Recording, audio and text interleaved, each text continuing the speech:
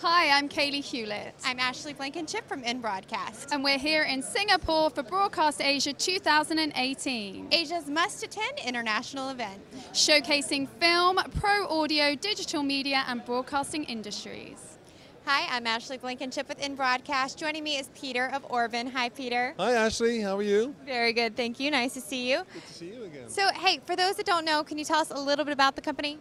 Orban, we are a 45-year-old company. We manufacture, engineer audio signal processors for radio, TV, streaming, all those kind of applications. And so now, what's the latest over here at Orban? The latest over here this year is the 8700i, which is this product.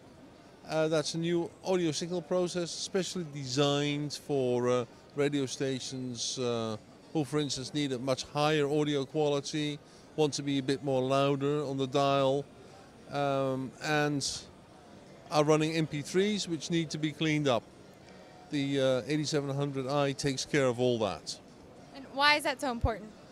If you're running MP3 files through a processor, normally it gets even worse because the audio is compressed. It's compressed audio. If you process that, it doesn't sound right.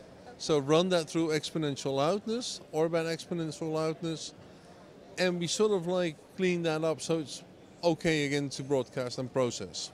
Very good. And can you talk any bit about what we can expect to see in the future?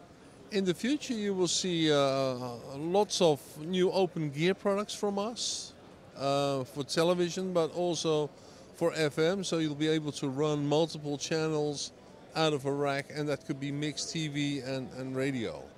That's exciting. So can you give us a website for people to see more information on the company? You can. The website is www.orban.com. Okay, orban.com. Everyone be sure to check them out. Thank you. Thank you.